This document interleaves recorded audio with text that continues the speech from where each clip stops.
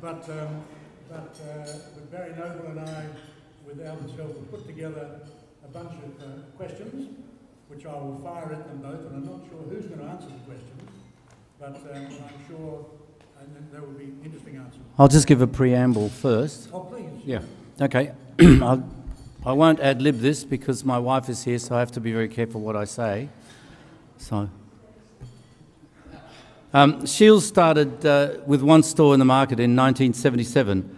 Prior to that date, my wife and I had lived and worked in Canada for 7 years. I was involved in the marketing of pharmaceuticals for a major company, and my wife was working for a large chemical conglomerate. I grew up in Sydney, and ever since the age of about 12, I was involved in making jewellery for friends and selling some jewellery to small stores. It was really a hobby, and I wasn't particularly good at it, but the jewellery sold nevertheless. Anyway, what could be better than to combine my formal marketing training with my hobby, which is what I decided to do when I purchased the original Shiels store from the widow of Jack Shiels, who had passed away a few months earlier, leaving the business in very poor shape and leaving his wife with no money and no income. I took over the business and I employed his wife for some years until she decided to retire. 3 years into the business, I decided the company should become a chain store operation, as I could see the future was to establish oneself in the new shopping centres which were cropping up everywhere. My first store was in Marion, followed by Tea Tree Plaza, Elizabeth, and wherever Westfield went, we opened a store, we followed. I soon learned that running a multiple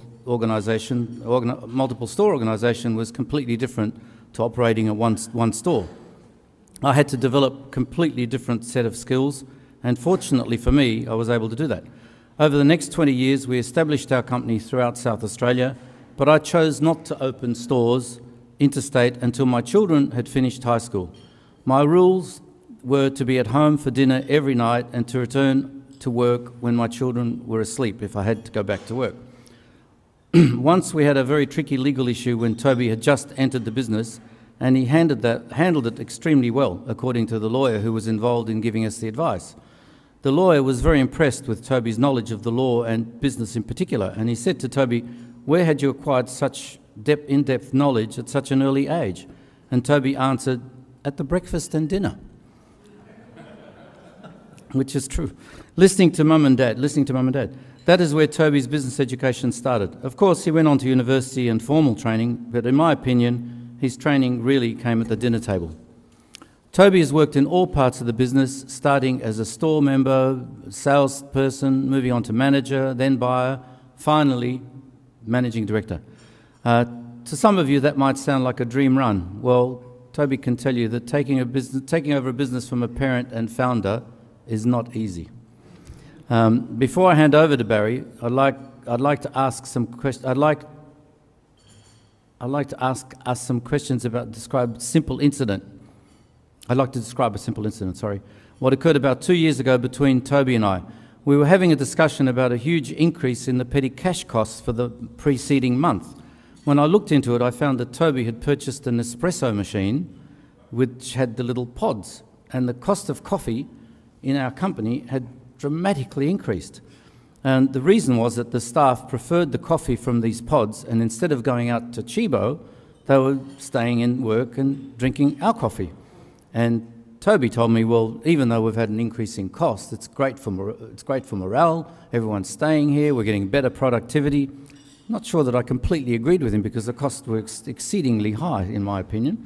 But anyway, being a jeweller, I decided to take one of these pods home and measure the amount of coffee, and I weighed it. I came back and I said to him, "Do you realise it's 7 cents worth of coffee in this and we're paying 80 cents?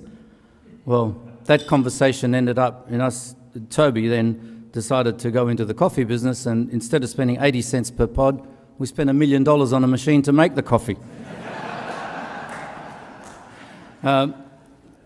What I wanted to say actually was the whole enterprise was facilitated and would have been impossible to actually achieve the success that it has, and I think Toby will agree with me, if I hadn't met Pat Christie. There he is. Oh, is he? No. Yeah, Pat Christie, I met him at the Trailblazer one. We were there for hours on end, nothing to do but talk to each other, and I found out that he had a lot of knowledge on how to put powder into packets and that sort of thing, and he had a son-in-law who was keen to get back into work because they just sold their business, and he became an equity partner, and without him, I don't think, Toby, that business would have succeeded. Do you agree? Yep. So there's a good reason to join Rotary, right? Now I'd like to hand over. I'll hand over to you now, Barry. Thanks, Alan. Well, you've answered 2 or 3 of my questions. Also, you've answered 2 or 3 of my questions. But you now have 47 stores, I gather. Yes, that's right. And how do you cover that breadth of business, you know, in the time that you have available? It's not difficult because I've got a son. Well, it is difficult because I have a father. And if you think that it's easy working with your father, I mean, sometimes it's a breeze, but it's normal. I mean, I'm sure a lot of you are married.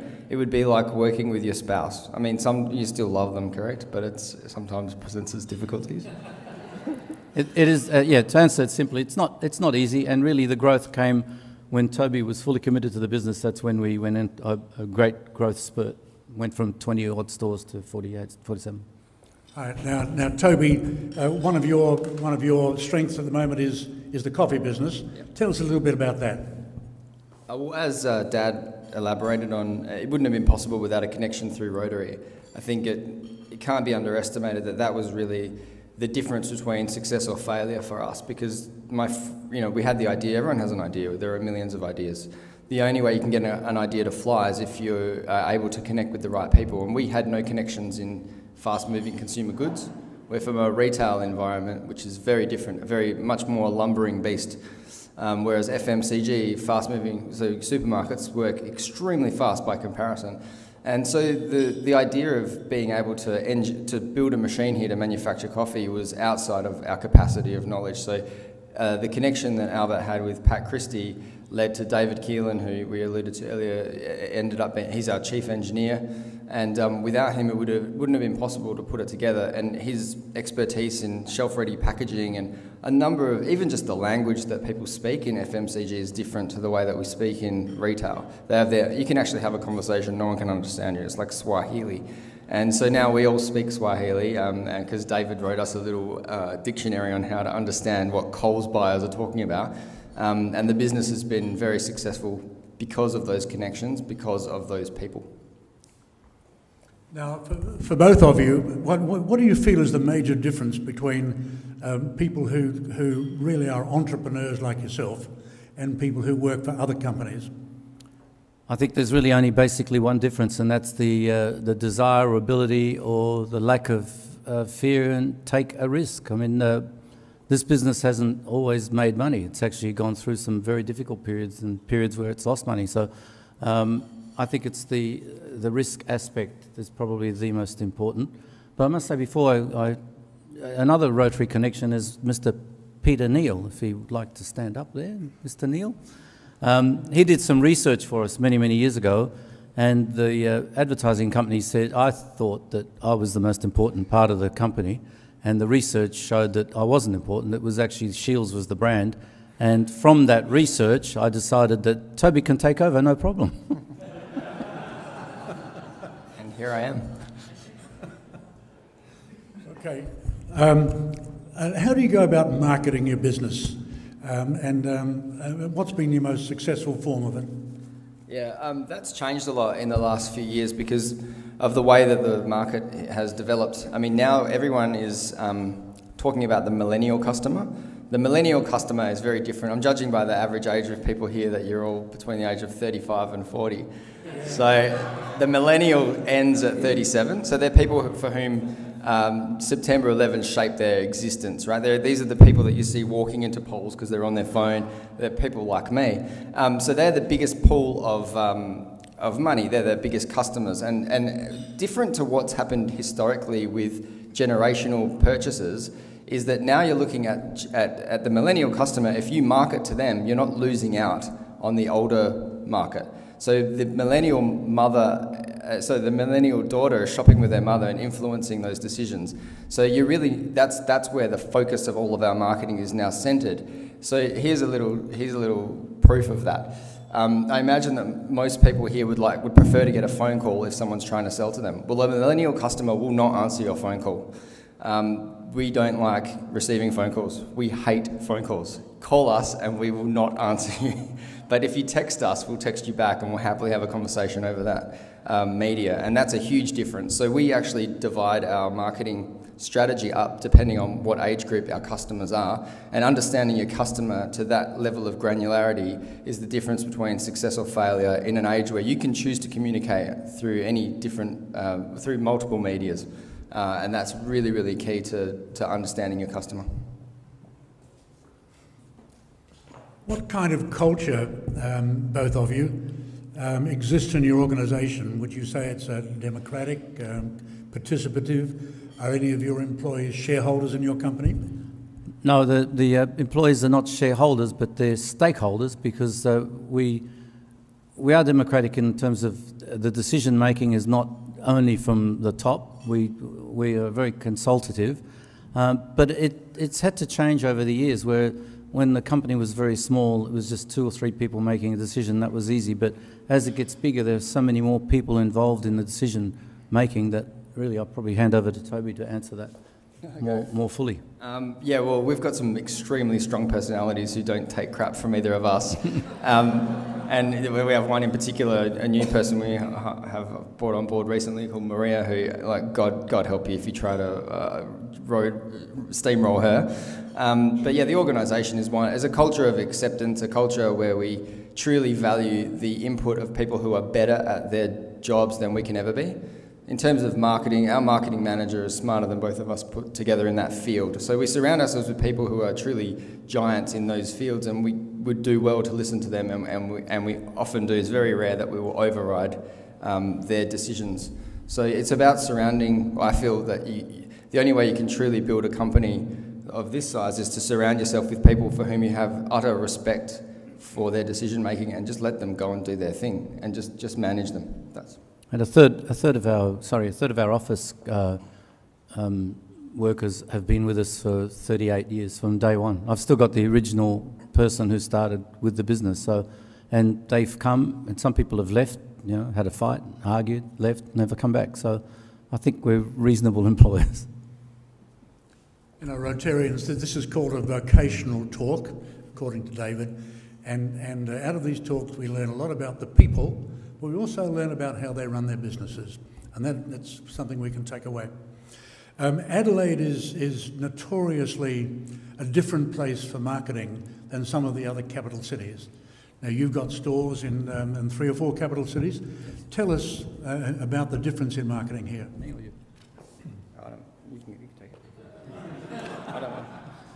Well, the Adelaide people are actually quite conservative, and it's usually used as a test market for supermarkets, and all sorts of people like to test things out in Tasmania and Adelaide.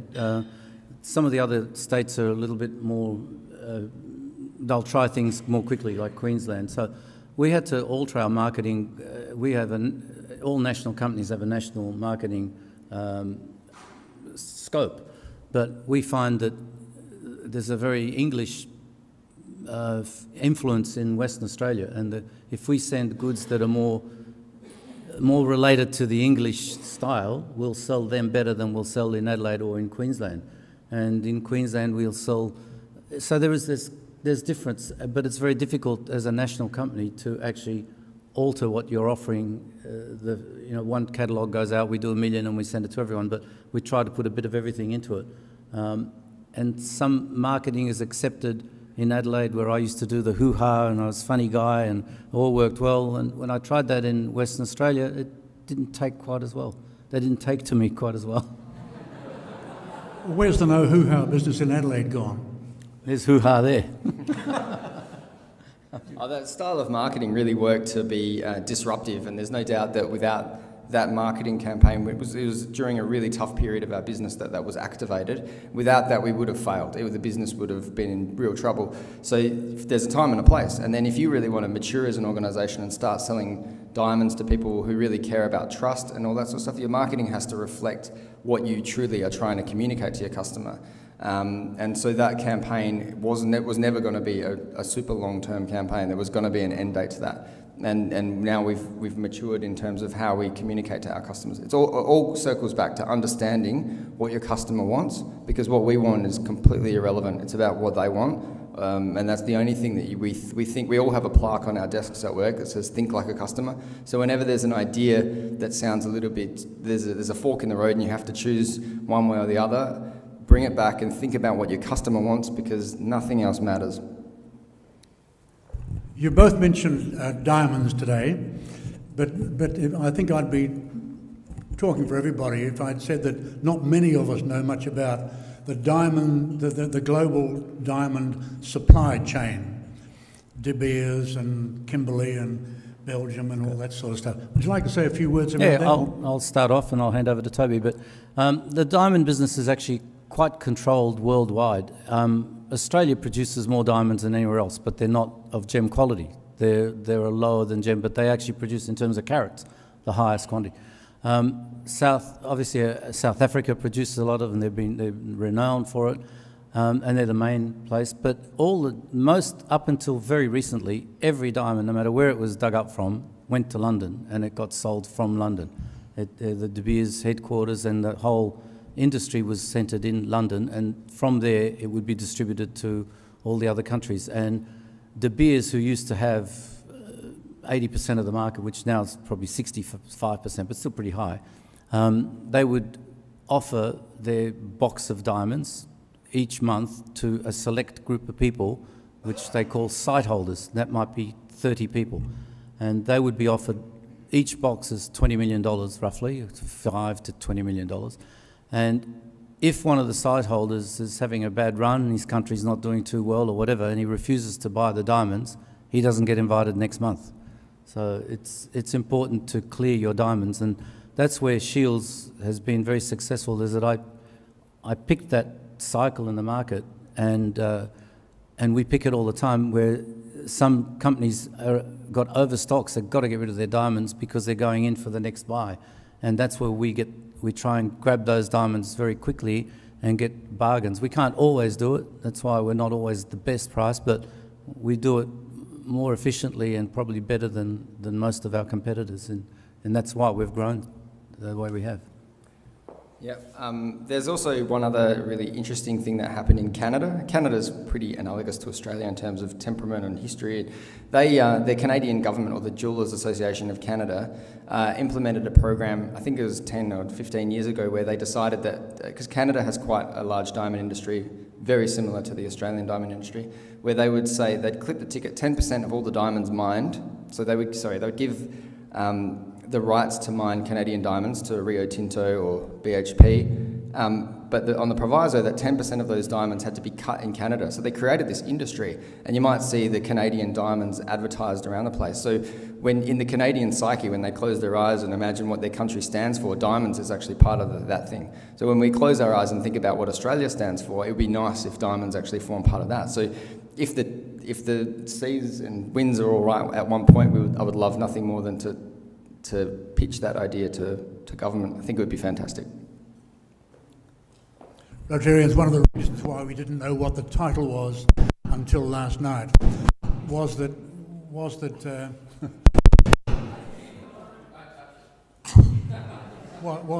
Albert was scuba diving in Guam and truck, trying to find American destroyers and aircraft. And you found some skulls of servicemen, didn't you? Mm. Would you like to tell us about that hobby and where you've dived? I used to, as a young person, I used to dive all the time, and then my eyesight went, and I didn't like diving with glasses, so I gave it up for 20 years. And then I had laser surgery and took up diving again, which I thoroughly enjoy. And I've always been a scuba diver. I mean, I've enjoyed it. But the thing that stood out when I went to truck is you dive on these boats and you go right down into the engine room and right in the depths of and you can still see bodies in there when they're skulls. Now, I can't imagine an Australian being left in a boat for 40 years, but these poor Japanese people, they've got 66 stuck in one submarine, they're still there. I think if it was Australia, we'd go there, cut them out and do something. But anyway, it was quite interesting to see this poor bugger with his skull up in there. I've shown it to my wife and to friends. And it's quite deep, but it's fascinating place. There were more bombs dropped in this lagoon truck, which is smaller than, a very small area, than there was in Pearl Harbor. So it was actually a very interesting place to visit. But I don't recommend the hotel because when I got to the hotel, I was a bit bored at 3 o'clock in the afternoon after my dive, and I decided to watch the TV, and I said, there's no remote. I went downstairs. I said, there's no remote. And she said, no, there isn't. I said, well, I can't turn the TV on. She said, well, there's no point. And I said, what do you mean? She said, well, we don't have any TV here. And I said, but you've got a flat screen TV. She said, yes, that's for the publicity. And Toby, what are your hobbies? I love mountain biking and running. Yeah, do that as much as possible. I feel that from a business point of view, it calms you, because if you can push your body to breaking point every morning, then everything else is just a breeze, even dealing with this guy. Actually, I should touch on that. It's not easy to hand over when you've been the sole proprietor of a business and you've built it up and you've done it with certain ideas and the way that you like things to do, and then a young millennium comes in and says, well, we've got to do this and we've got to do that. Handing over is actually, it's tough for Toby and it's tough for me. So it's not as easy as people would have you think. Handing over to a sibling is not an easy task, and I think Toby would probably agree with that. Rotarians, this has been an absolutely fascinating talk by these two, and we thank you for it. Are there any questions from the floor? Right, Peter. Thanks, John. Thanks, boys. Most enjoyable. This is a bloke's question, specifically a husband's question. Diamonds. Is it about clarity, cut, carats, and market control, or is it really a lot of hoo-ha? It's about cut. The cut is the only thing that's influenced by a man when you dig it up. Everything else is already predetermined.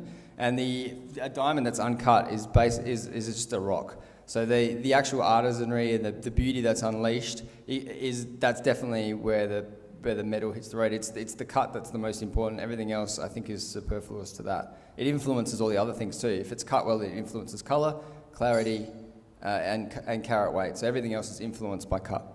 I'll just add one piece that 10 or 15 years ago, the diamond prices were inflated and kept inflated by De Beers.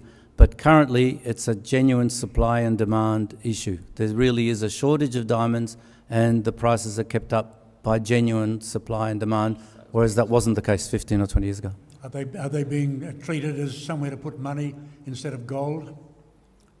I can't say anything else. Peter, right down the back.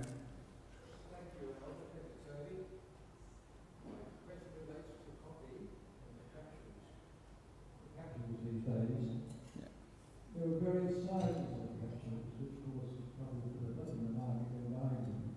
Now, the telephone industry, maybe 2 years coming up, the standard charger and the standard plug for all mobile phones has been some relationship between the industry. Will we expect to see that in the coffee industry?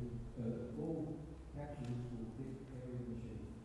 Yeah, in Europe they already have that. It's standardised to the Nespresso machine. So in Spain, the market penetration of Nespresso is 60%. I mean, try to imagine 60% of households in Spain have a Nespresso machine. So that's the market with the highest penetration. France with 50, and then all other countries in Europe sit around there. But in Australia, because it was we were late to market, 2007, we have two main competing systems, Cafe Italy and Nespresso, and they're both on, Nespresso is still 85% of the dollar value, but the volume is about the same. So there's always going to be two systems, in my opinion, here. John, I can tell you want to ask a question. So what you do with all the chips when you cut diamond, there must be lots and lots of chips. What happens to those? They're used in industry. So they're either used as paste to polish diamond, because you can only cut diamond with diamond. So the actual paste that we use on little like CDs, discs, to actually cut to facet a diamond, that's diamond paste. And there's varying degrees of that. So if you need to cut the diamond faster, you use a higher coarsity, and then it comes down. Otherwise, it's used in diamond tip drilling and various other... Oil and gas. Yeah, that as well. Industry. It's used in industry mainly. They're not chips, but the fine granules of diamonds. But I'll tell you something that's also interesting. if a diamond has a hardness of 10 and the sandpaper or the paper that you're using is a hardness of 10, how come it gets, how can you cut a diamond? Doesn't make sense, right? Well, the diamond's only hardness of 10 on one facet and it's hardness 9.8 on another. So you just keep moving the plate around. That's how they're cut. So that's a fact that you can take home with you, because you can't cut a hard thing with a hard thing. You need something softer, right? Albert and Toby, your talk, your answers to questions today have been intensely interesting, and we greatly appreciate the time you've taken to put into preparing your replies, if you did. Gold pen? Eh? No, well, we had a couple of gold watches and diamond encrusted. Well, we thought it was Coles to Newcastle. Thank you. Thank you. Thanks. Thank you.